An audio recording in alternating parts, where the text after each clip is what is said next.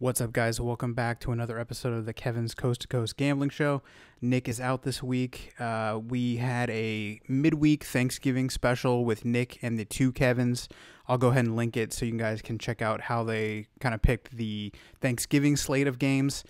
They did discuss the Ravens and Steelers game that has been shifted from it was supposed to be the primetime game Thanksgiving. It got shifted to Sunday, and then it got shifted again till Tuesday. So as of this recording on Saturday, it should be happening Tuesday, I believe, is the latest. It's been a crazy day in the NFL. We've got Matt Patricia fired by the Lions, also sacked the GM. We've got Santa Clarita County in California basically banning all contact sports, saying the 49ers can't play. I think Stanford is up there too. I'm trying to remember I live in California, but my Northern California geography isn't that great, so I think Stanford's up and around there somewhere.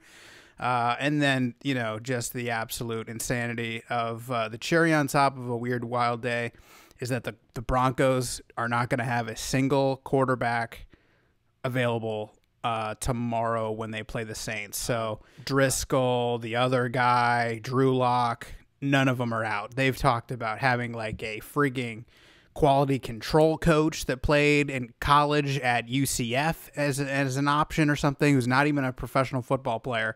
They talked about having him in. They talked about having the third string running back play. They've talked about having a wide receiver, Kendall Hinton.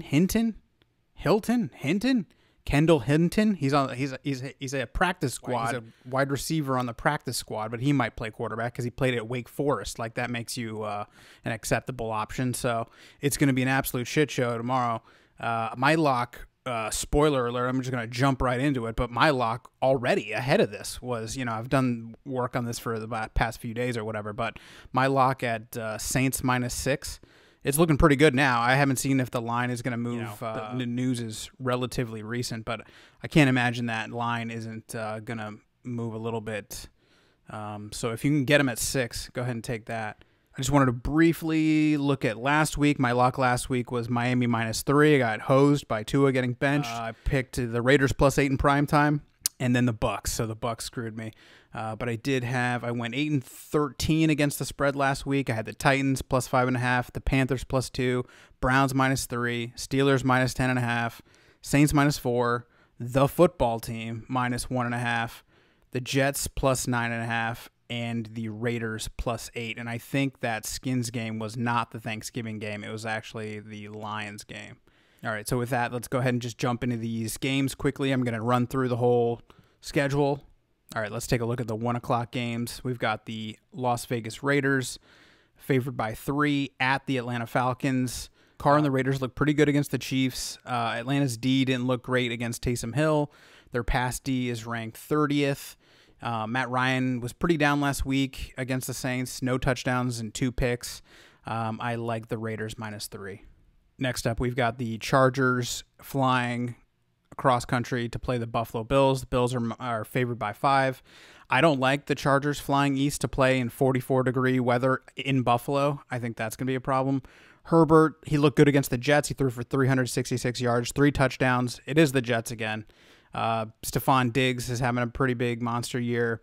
I think the matchup in this game is going to be the Buffalo pass rush to see how they get to Herbert. He got sacked 3 times against the Jets. That being said, I'm going to go Bills -5. Next up, we've got the Giants heading to Cincinnati to play the Bengals. Ryan Finley takes over for the much injured Joe Burrow. The strength of the Giants' D seems to be that they get to the quarterback with pressures, rushes, hits. The Giants also have 5 takeaways on the season, which is a very comfortable stat looking at Ryan Finley. Daniel Jones is oddly enough like the leading rusher for the Giants. So 2 bad teams, but I'm going to go ahead and take the Giants -6.5. Next up, we've got the rematch of the Titans at Indianapolis. The Colts are favored by 3. Rivers threw for over 300 yards against Week 10.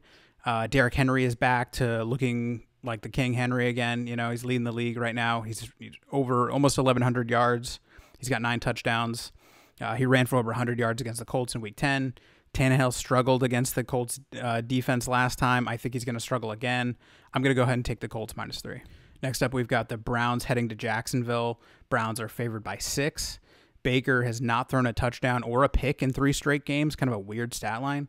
Mike Glennon is actually going to get the start from Luan. I can't remember his name. Jags give up a ton of sacks. Browns just wreaked havoc on the Eagles.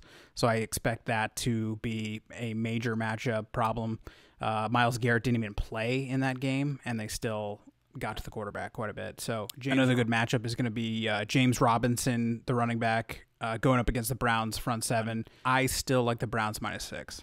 Next up, we've got the Panthers heading to Minnesota with the Vikings. The Vikings are favored by 3.5. The Vikings look bad when they lost to Dallas, but Kirk still had a great game. 3 touchdowns, over 300 yards passing. The Vikings are really struggling against the pass. Teddy should be back. It's kind of the weird Teddy returns back to the Minnesota where he was injured and drafted and all that stuff, but I don't think it's going to be enough. I'm still going to take the Vikings -3.5.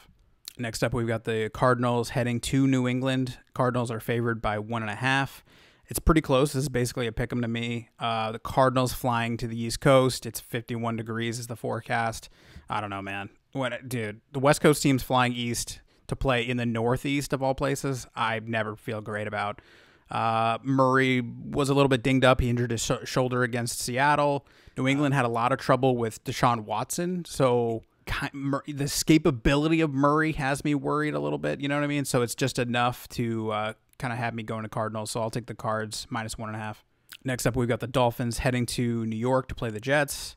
Darnold is back somehow. He's going to start. So it's just to further torture him, I guess. I don't know what the point of, yanking Flacco at this point is, whatever, man.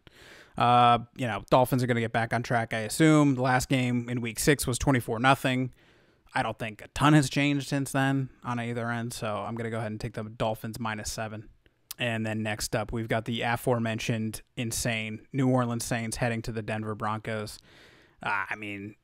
What needs to be said here? Taysom Hill, he threw for over 230 yards against Atlanta. Didn't throw for any touchdowns, but he ran for 2.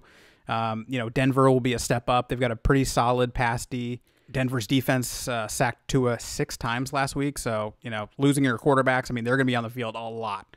They're going to be on the field all damn game. So I don't think they're going to be at that as productive, especially when you got an option like Alvin Kamara to dump off to. It's going to be tough to run on the Saints tomorrow for the Broncos, man. The rush D is ranked 2nd, and they could be in a weird Wildcat offense all day with God knows what at quarterback. So I am comfortably taking the Saints -6. Next up, we've got the 49ers at the Los Angeles Rams.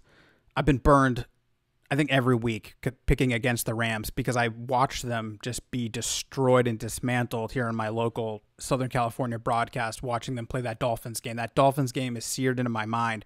And for whatever reason, I can't forgive the Rams for how bad they looked in that game. So I've been reticent to pick against them, but they burn me every time. I pick against them in primetime every time, and they burn me. The Rams somehow lost, to the 49ers in week 6 while they still had an NFL football team. The Rams pass D is ranked 2nd. The rush D is ranked 5th. The 49ers are going to get a few people back. They're going to get Debo Samuel back. Raheem Mostert is back this week. The 49ers, they have a good secondary. They gave Goff some problems in week 6, but I think the Rams have somehow figured it out. So I'm going to take the Rams. They'll probably lose now. Next up, we've got the Kansas City Chiefs at the Tampa Bay Buccaneers. Chiefs are favored by 3.5. I expect Brady to be better, but he's playing like a Kansas City pass D that's ranked 4th in the league. The Chiefs D can be exploited. The Raiders put up a ton of points and numbers, especially on the run.